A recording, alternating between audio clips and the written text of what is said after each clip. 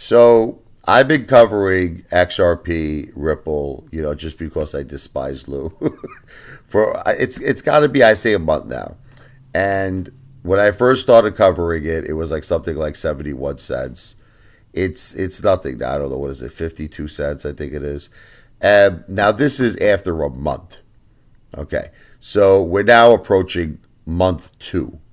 So the question that you really should all start asking Lou, this is what you got to ask him. How effing long is it going to take for it to get to $20,000? Because that's what Lou said. Lou said it's going to XRP, X Force, da da da da da da da da da da da da da X Force. Okay, so the question you really have to start asking Lou, okay, how long do you predict? Because I've watched a few of his videos, and I know he always comes out with news like, what banks are going to be working with XRP and how Amazon is going to be partnering or accepting XRP. So he talks about all of this sizzle and, exciting stuff. But what he doesn't talk about is dates. This is what we did with him with AMC. Remember, we pressured him? We said, Lou, enough with all the bullshit. When is AMC going to have the MOAS?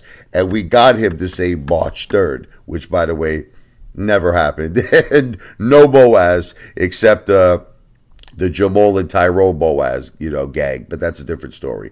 So what I think all of you need to start doing with Lou, rather than listen to this idiotic moron talk about all the different things with XRP, that it's partnering with Superman and Wonder Woman and Flash and all this shit, okay?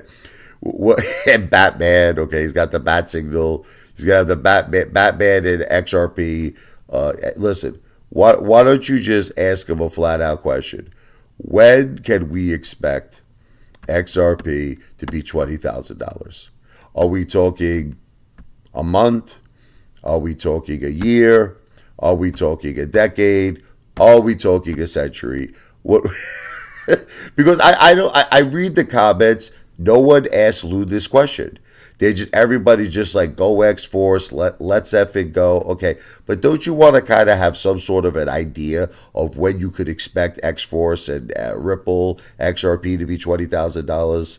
I mean, because I don't think it's happening in your lifetime. No offense. This video is not financial advice. I'm not a financial planner. This video is for entertainment purposes only.